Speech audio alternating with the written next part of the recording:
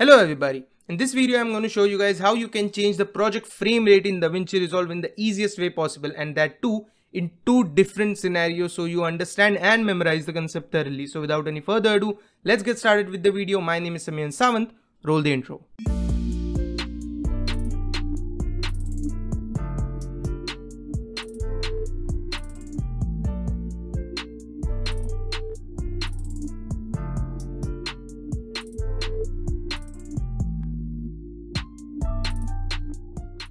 Alright guys, so let's get started. Now, I'm going to explain this procedure to you guys in two different scenarios.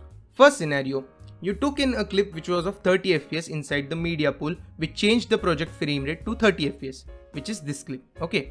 Now, whenever you drag this inside or whatever inside, it plays at 30 fps. But you want the project frame rate to be 60 fps, right?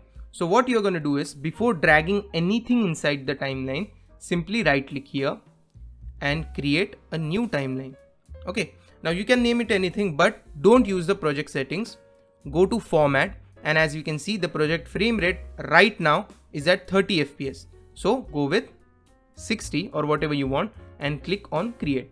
New timeline has been created, and now whenever you drag in anything, let's say this 30 fps, see, it plays at 60 fps. Even if you drag in the another clip, 60 fps. Okay, now this clip is originally 60, so obviously it will also play at 60 because the timeline is 60 fps. Now let's go to the second scenario. Okay, the second scenario is, let's say you have taken in this clip which is of 60 fps, edited the whole thing out.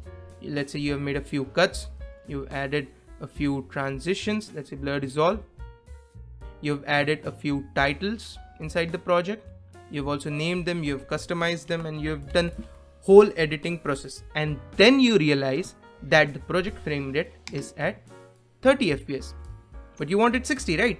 So what you'll do here is that simply right click here and create a new timeline again.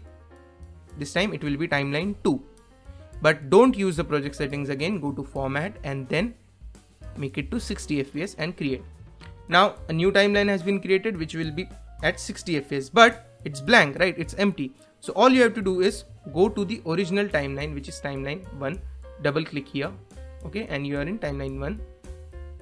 Control A, which will select everything, or if you want any particular part, simply drag it. For now, I'll Control A and then right click, copy, or Control C, and then go to timeline 2, double click on it, and simply paste all of the stuff here.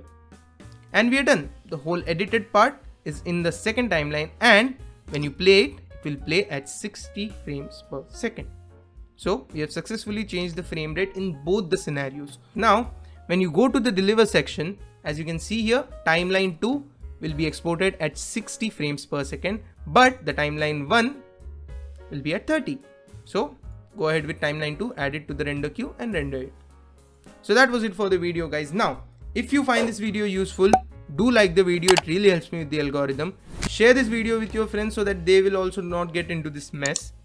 And don't forget to subscribe to the channel. I post live streams every week. I post these DaVinci Resolve tutorials every week and various other kinds of stuff like how to tech videos, tech reviews, gaming, coding, vlogging, and various other things. So make sure that you don't miss out on all this awesome content and hit that notification bell. And finally, don't forget to follow me on all the social media handles. The links are given in the description. So ladies and gentlemen, that's it for this video. Thank you for watching the video. I'll see you next time. Bye bye.